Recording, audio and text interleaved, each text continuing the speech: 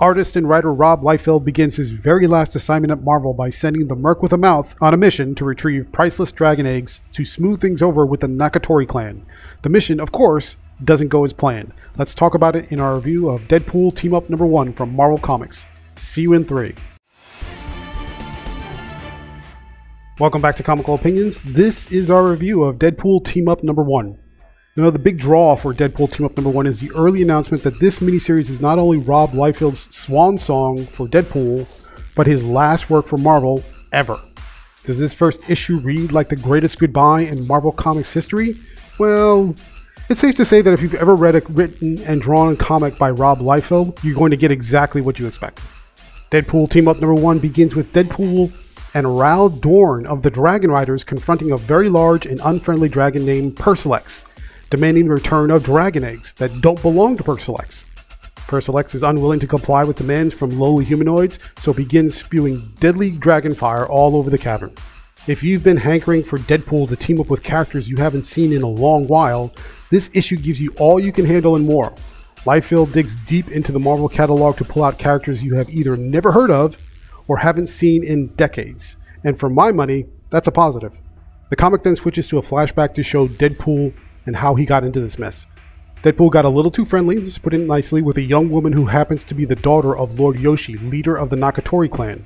When Deadpool jumps out of a high-rise window and makes a hard landing on the street below to escape the pursuing Nakatori ninjas, he runs into Lady Anime, and she comes to him with an offer to help him out of his situation. If Deadpool can retrieve rare dragon eggs for Lord Yoshi, all will be forgiven. As unusual as the setup sounds, it makes perfect sense for Deadpool. Liefeld invents a scenario where Wade Wilson, what Deadpool, has to accomplish a deadly task for selfish reasons. And frankly, that setup works better for this character, a lot better than trying to backdoor in a noble cause or a chance to save the world by coincidence or happenstance.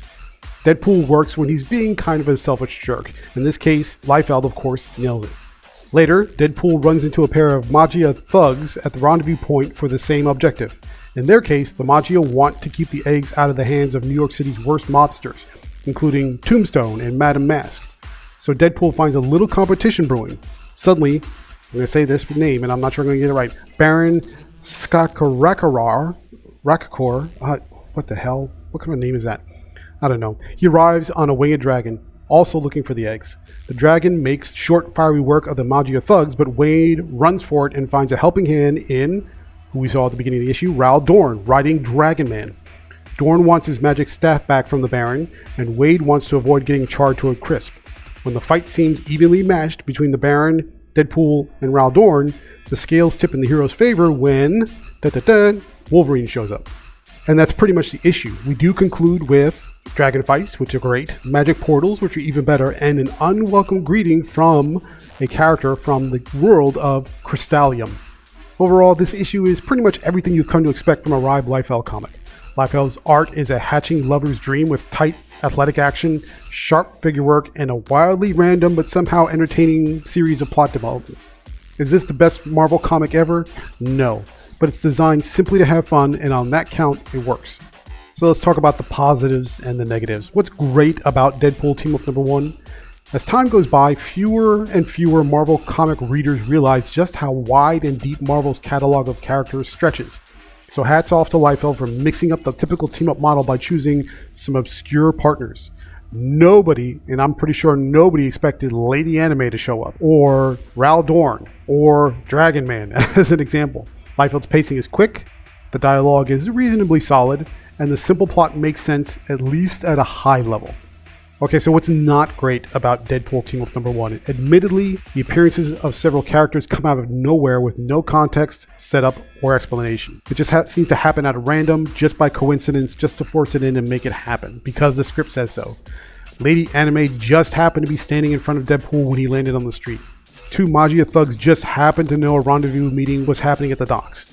Ral Dorn and Baron Skamalama Ding Dong just happened to converge at the same time and place.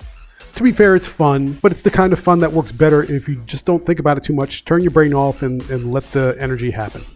Let's switch gears and talk about the art, which is probably what most of the people who pick up this issue are going to come for anyway. This issue is, unsurprisingly, quintessential Rob Liefeld from front to back. If you're a fan of Rob Liefeld's art style, you're getting exactly what you paid for. On a side note, Rob mentioned in a recent podcast that he can tell his art execution isn't quite what it used to be due to the normal changes that come with age and too many years at a drawing table. Frankly, there's no loss of quality in this issue. It looks great, and if he's slipping at all, you really can't tell.